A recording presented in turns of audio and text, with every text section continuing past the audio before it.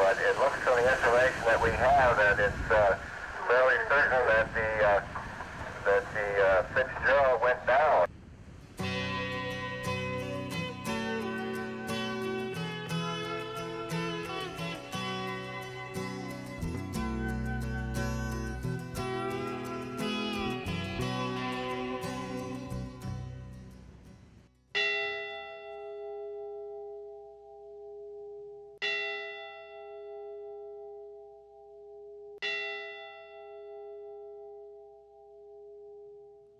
Good evening and thank you for joining me. I'm Kyle Gillette.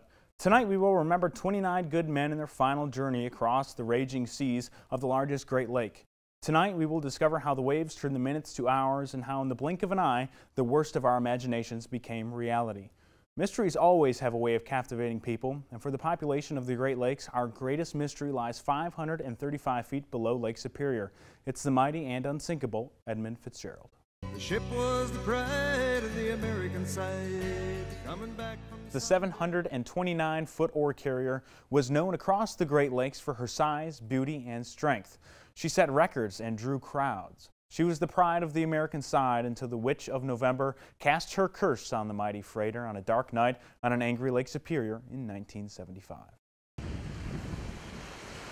The Great Lakes region held its breath on a cold and blustery evening, clung to television screens and radios waiting for word of survivors. However, that word would never come. Most estimations suggest nearly 6,000 shipwrecks lay on the floor of the Great Lakes, dating back to at least 1679 when the Le Griffin went down on her first voyage somewhere in Lake Michigan. I was able to sit down with Central Michigan University professor of history, Dr. Jay Martin, to discuss the history, importance, beauty, and fury of our Great Lakes. I'm a historian, maritime historian. I'm also a maritime archaeologist, specializing in the Great Lakes. But I'm also a lake sailor. I was a deckhand, first on tugboats, and then later on, I ended my career on a 1,000-foot lake ship. What ship was that? So that was the motor vessel Ogleby Norton. Oh, okay. In 1995. Of course, I remember as a kid when the Edmund Fitzgerald went down, I remember very well hearing about it on the radio and in the evening news. So I remember that personal experience and how shocking it was to everybody at the time, because we had assumed that the technology had grown to the point where we would never lose a big ship on the Great Lakes. It was just assumed that was the case. So when the Fitzgerald was lost, it was big news.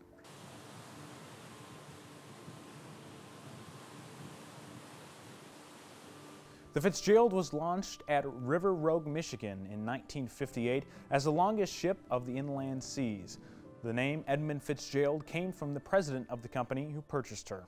And for the first time the lakes would be tamed by the Fitzgerald, that would be September of the same year. Now, the primary duty of the Fitzgerald was to transport iron ore taconite pellets from ports in Wisconsin and Minnesota to ports near Detroit and Toledo. She was responsible for many record loads throughout her 17-year career on the lakes, and the largest cargo she ever carried in her belly was over 27,000 tons of iron ore taconite. But the Fitzgerald for its time carried very large cargoes. It had a special reputation, not only because it was the newest and the biggest at the time, but it had a very pretty design. It was a good-looking ship, and boat fans loved that. It happened to have captains who had personalities. They played up to the crowd as they passed the Sulaks and other things. But it was a substantial vessel. It was well built. It was well crewed. The crew were well respected. The Great Lakes have had a number of infamous storms and shipwrecks over the hundreds of years of their use for shipping.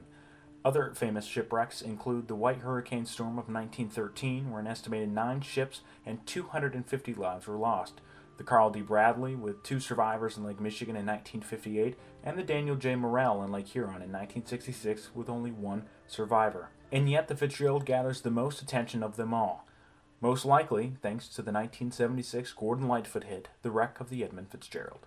The Edmund Fitzgerald is so closely tied to the song by Gordon Lightfoot, which is so popular, that really keeps the story alive.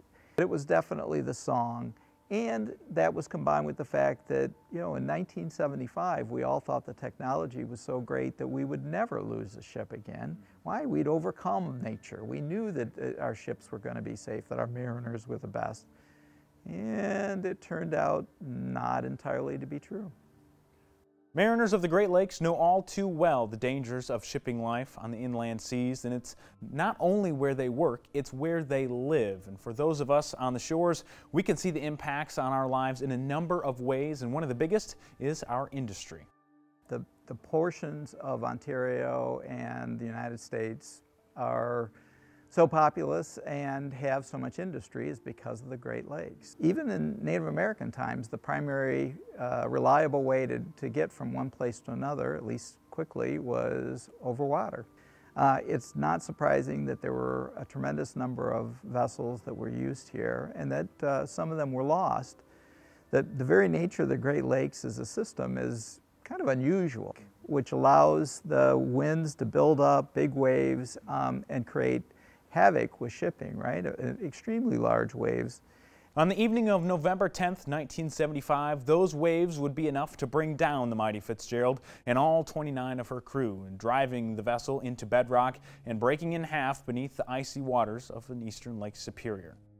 The beginning of the final Fitzgerald voyage would start at a warm and quiet day in Superior, Wisconsin on the 9th of November in 1975.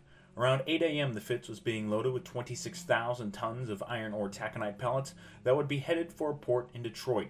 Later that afternoon, she would depart Superior, Wisconsin, leaving behind safe harbor from the lake's wrath for the last time. Around the same time that afternoon, the Laker SS Arthur M. Anderson and her captain Bernie Cooper were also leaving the port on a similar path of the Fitz. They both decided to take a longer northern route across the lake in hopes that the Canadian shoreline would provide some cover, and over the next 30 hours the two freighters would battle the lake's waves together. For the rest of November 9th, the two ships would march their way across western Lake Superior, and by the morning of November 10th, the ships were passing Isle Royale. The Fitzgerald would submit its final weather report of winds of 40 miles per hour and waves of 10 feet high. The lake was beginning to churn.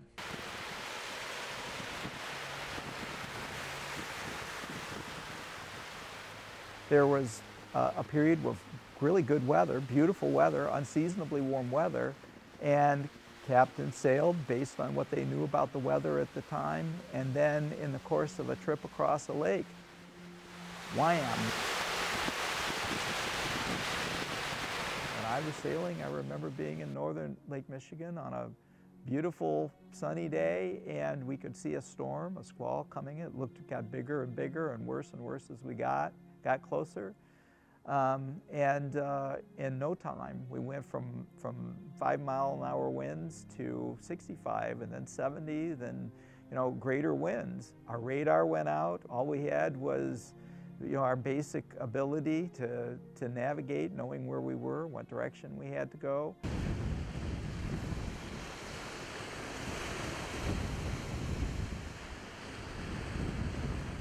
As the ships begin their southward turn, which points them towards the safety of Whitefish Bay, both vessels battled rough conditions as they made a pass by Caribou Island and the poorly charted 6 Fathom Shoals.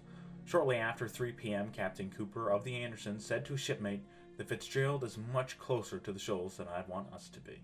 6 Fathom Shoal, or Caribou Shoal, is an area of bedrock ridges that rise up to only 11 feet below the water surrounding portions of Caribou Island. It's possible that the Fitzgerald crossed over these shoals as it passed Caribou Island and potentially ran aground, doing damage to the underside of the vessel. Is it possible that the Fitzgerald actually did hit the shoal?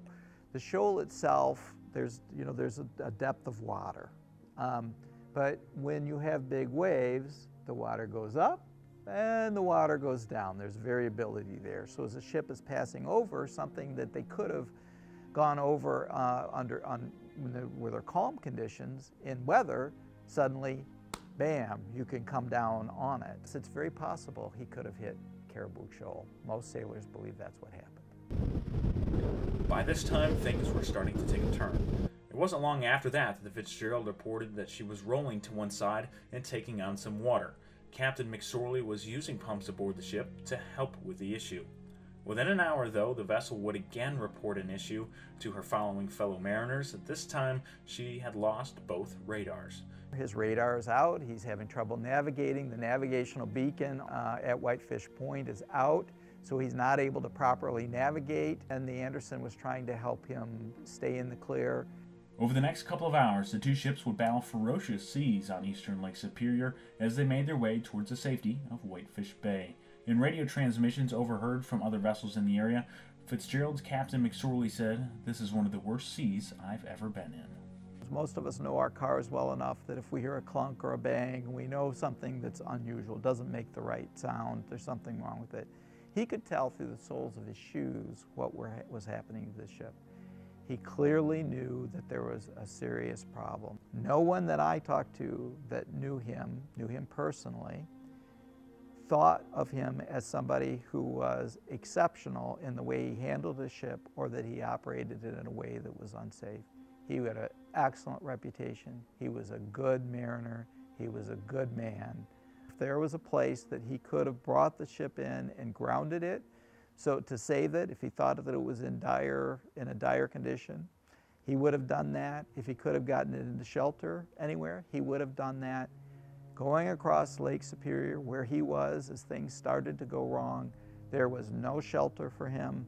His only ability was to get it behind Whitefish Point, to get it someplace where it was in shelter, and he was doing his very best to do that. By now, the conditions that the two freighters were battling on that November evening were the worst of the day. Hurricane-force winds blowing across the lake from the northwest allowed waves to build to 20 to 35 feet, with some rogue waves likely higher. The ships were battling quickly falling temperatures, freezing spray, and off and on bursts of freezing rain and heavy snow.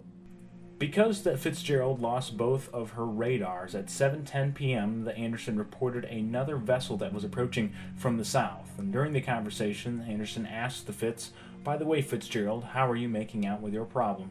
Well, the final words from the mighty Fitz would be the response, "We're holding our own." The Anderson would sign off with, "I'll be talking to you later." The very last transmission that he made was, "We're holding our own," which is his indication that he thought they were going to make it. Sometime around 7:15 p.m., a squall moved across the lake, obscuring Anderson's view of the ship both visually and on radar. When the squall cleared, the Andersons searched for the lights of the Fitzgerald ahead of them, but those lights would never be found. Within a relatively short period of time, minutes really, the ship goes into a squall, and then when the squall clears and attempts to find it on radar or to talk to it via radio telephone, they fail. It's not there. When other ships are following pass through that space, they don't see it. They keep a lookout, they see nothing. The best conclusion we can draw from that is that it did go down very, very quickly.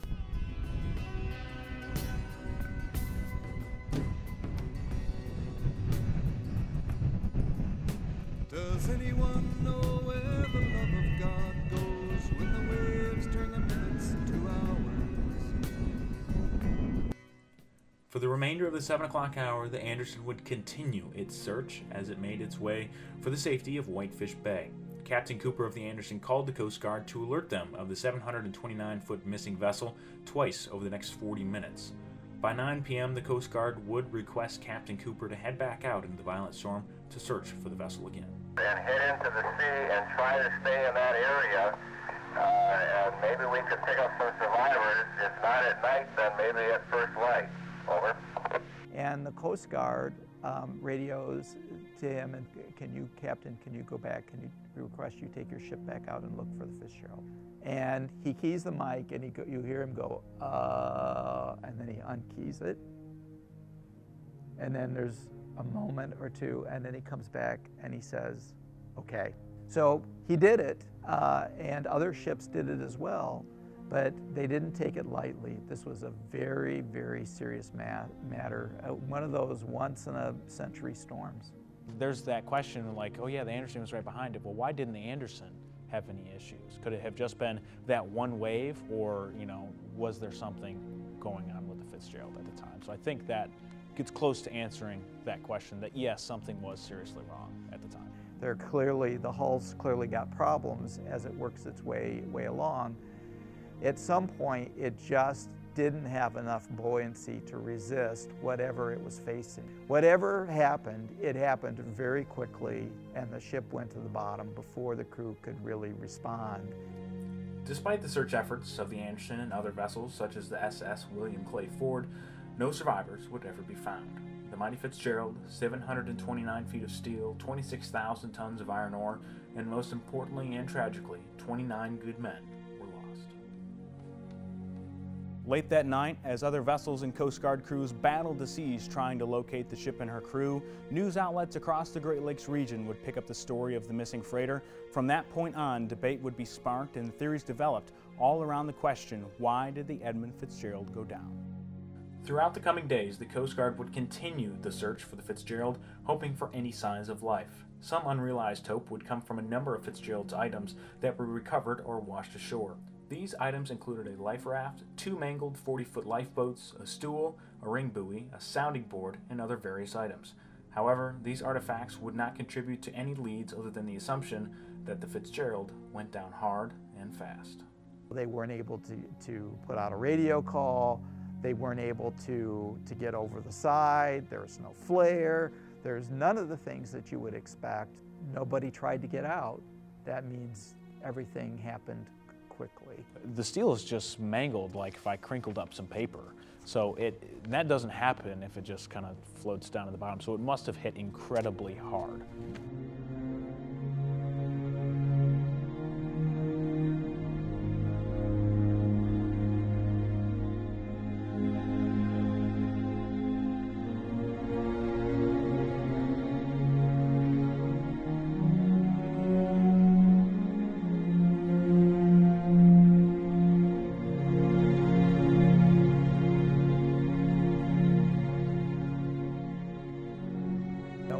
For sure, some combination of the weather with structural failure is the best guess. Even the men who are on board the ship probably don't really know all that happened. What is unusual is the fact that the bow goes in, the stern somehow, the midsection is crushed, it flips over, and they end up on the bottom with the stern inverted, so upside down.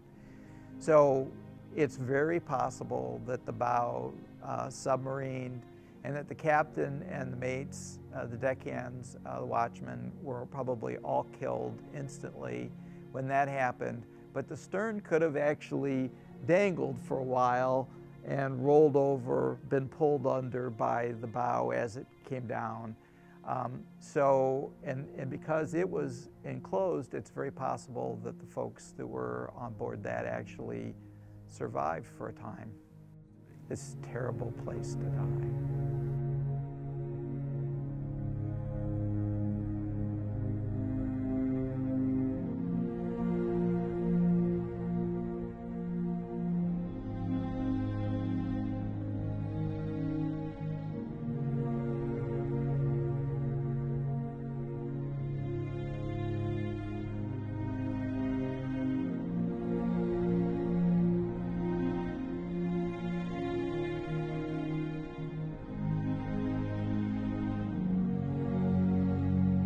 The wreckage would be officially identified by a team using a special submarine after the spring thaw in May of 1976. The official report from the Coast Guard detailing their most likely cause of the wreck was released in 1977, with the cause being that hatch clamps were not properly secured. These hatch clamps hold down the cargo hatch covers. However, mariners far and wide disagreed. So theories about why the Edmund Fitzgerald sank or how it sank, there are a ton of them. The craziest is that aliens came and took them, and in the process of taking them off the ship collapsed and sank. The more likely ones include structural failure. It might have hit Caribou Shoal and damaged its bottom and slowly worked its way apart. That's one of the better theories. There are other theories that relate to everything, including hatch clamps, right? Problems with the hatch clamps. So hatches, of course, are those elongated rectangles that are opened up to put cargo in and take cargo out. They're so heavy that under most circumstances, they would not come off. The wind can't blow them off. They're very, very heavy. And they're made that way for a purpose, so they seal very tightly. The hatch clamps are insurance to make sure that the pressure of water and wind can't together dislodge them.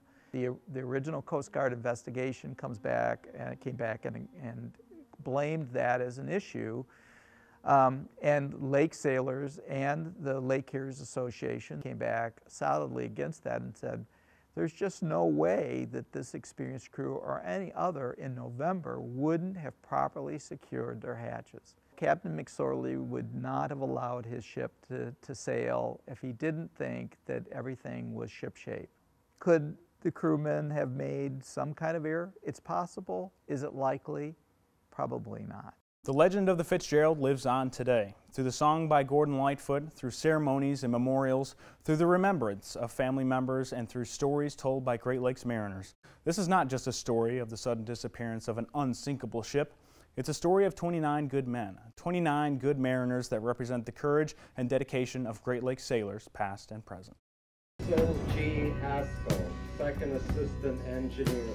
In a musty old hall in Detroit, they prayed in the Maritime Sailors Cathedral. The church bell chimed till it rang 29 times for each man on the Edmund Fitzgerald. The legend lives on from the Chippewa on down of the big lake they call Gitchagumi. Superior, they said, never gives up her dead when the gales of November come early.